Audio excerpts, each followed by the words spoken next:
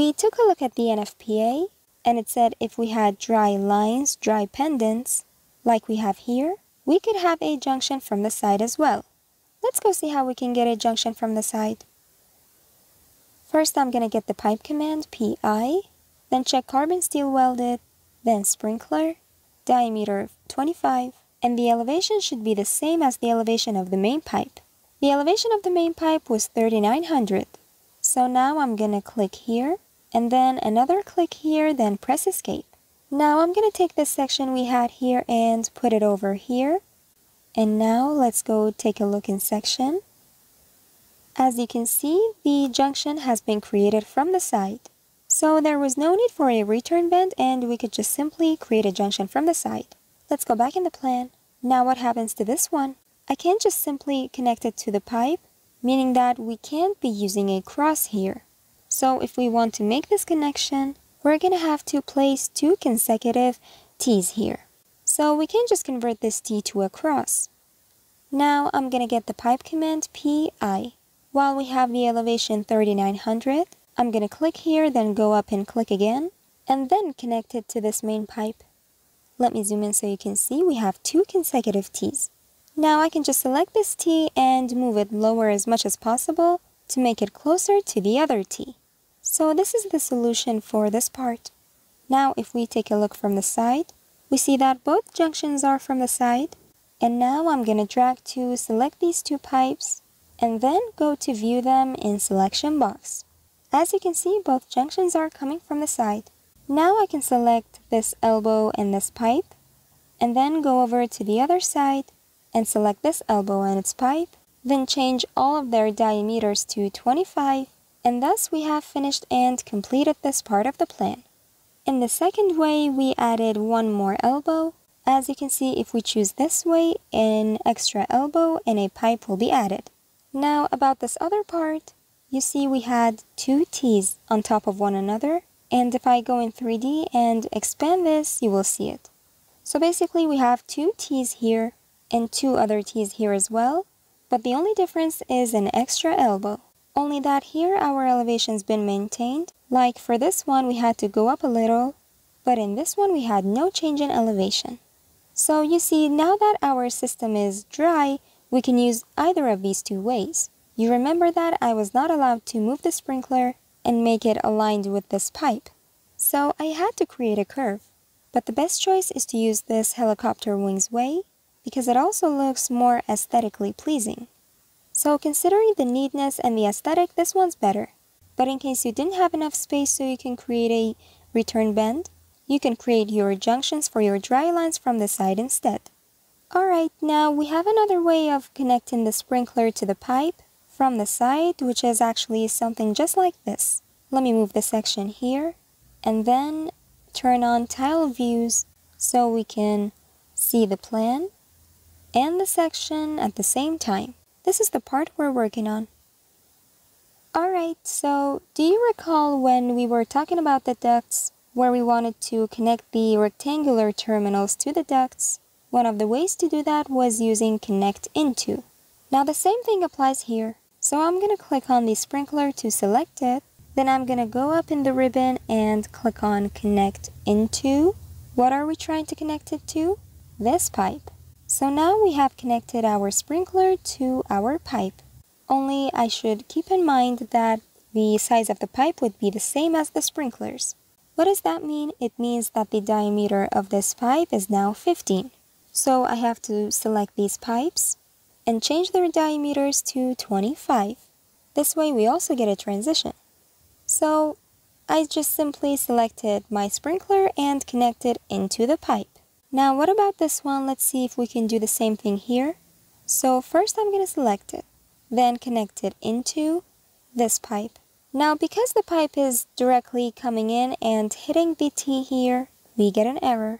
It says there was not enough room to place the required fittings. So the problem here is that we didn't have enough space to make this connection happen. So we can't use this method for this. It only applies for one side, and for this side we're going to have to draw the pipe step by step. So now of all of these connection ways, you can choose one of them And in my opinion, for this case, this helicopter wings is better. So I'm gonna connect all of these sprinklers to the main pipe by choosing this helicopter wing way. So I'm gonna change the view back to tab views, and then I'm gonna go to the plan and drag to select everything we've drawn, then go to the funnel icon to uncheck the sprinklers, then OK, but delete everything else connected to them. Now I'm gonna use trim to connect these two pipes together. Now same thing here as well. I'm gonna drag to select the items, then go to the filters and uncheck sprinklers, then OK. And I can even hold the shift key and click on this T to keep it. Now once I delete the pipe, I'm gonna go to the T and click on the minus sign to remove it. Now the pipe command PI. And for the elevation, we decided to keep it on 4400. So I'm gonna click and click. Let's go connect the other one. Click and click. And then head over to the last one, click. Then go this way and click again. And now I can just use trim to connect these two pipes together.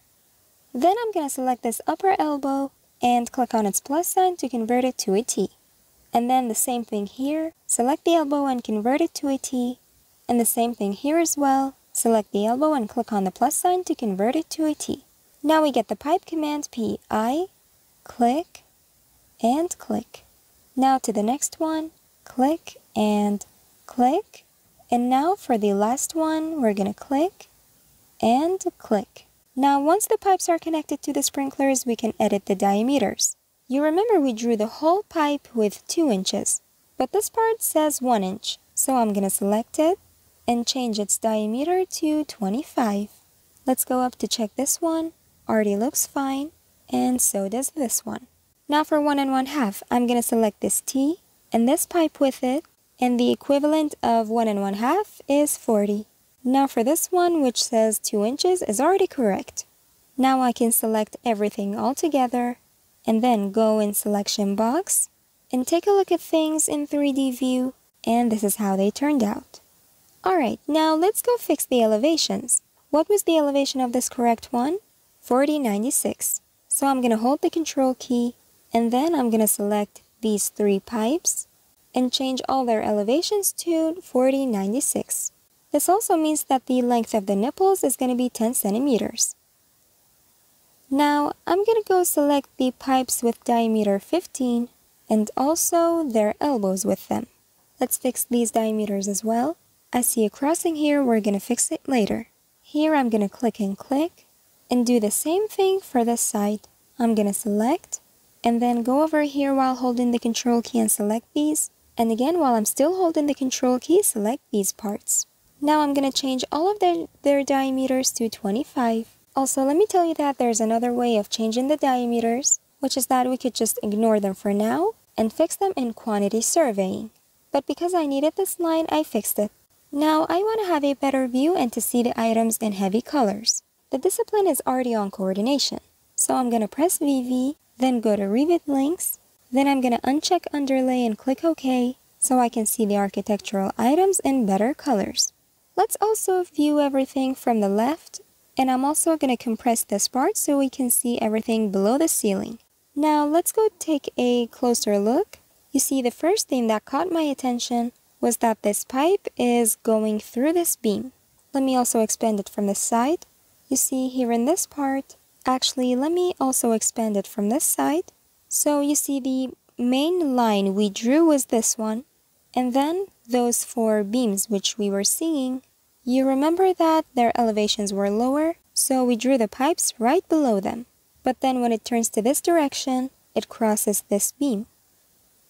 So I have to either solve this crossing, or if you pay closer attention, you see this other pipe's also going through this beam.